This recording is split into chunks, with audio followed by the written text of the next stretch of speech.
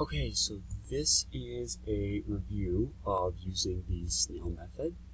So for the snail method, we are going to start out by drawing a line under our base. In this case, it's 17.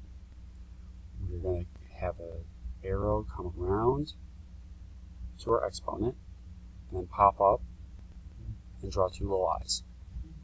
That's our snail. Now, we started out with that 17, so we'll have log 17. We went around the 79, so we'll say in parentheses 79, and we'll set it equal to where we ended, which was our exponent. So we'll say 10p. Now we need to finish solving for p. So we're going to divide both sides by that 10. And remember, log is an operator, so we're just going to leave that as log of 17, or log base 17 of 79, divided by 10 equals p. And that's your answer.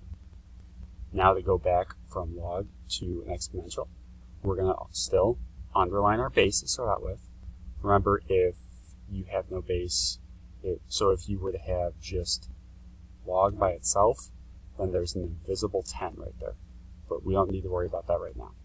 So we have log base 3. We're going to come around and finish right here.